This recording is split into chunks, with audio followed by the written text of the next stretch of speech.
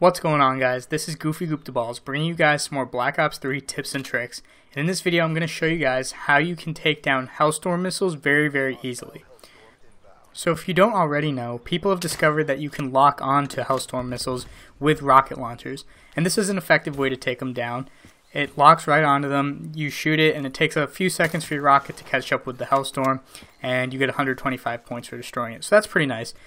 But there's a couple problems with this. I mean, one, you're not going to have a rocket launcher on all the time, and if you do, I mean, it's going to be kind of hard to switch to that weapon, pull it out, and then aim it at the Hellstorm and shoot it and wait those few seconds for the rocket to catch up with it, because you got to hit it before the rocket splits, because once it splits you won't be able to destroy it anymore. So that'll take you a good 4 or 5 seconds, and by that time they might have already split the rocket and you won't be able to shoot it down.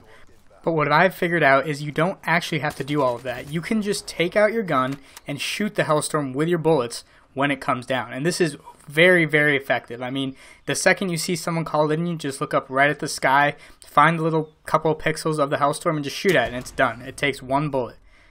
So this is going to be a very effective way to take down those Hellstorm missiles, because in those first few seconds the person is just trying to aim that Hellstorm and maybe use the boost, but not split it that early.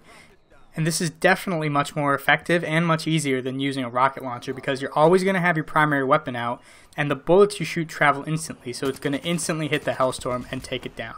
So it's much faster. So hopefully you guys enjoyed this tip, and if you did, I hope you use it the next time you play. I mean, the Hellstorm missile is definitely a very popular kill streak. A lot of people use it, so this will be really effective to get you points and save you some deaths.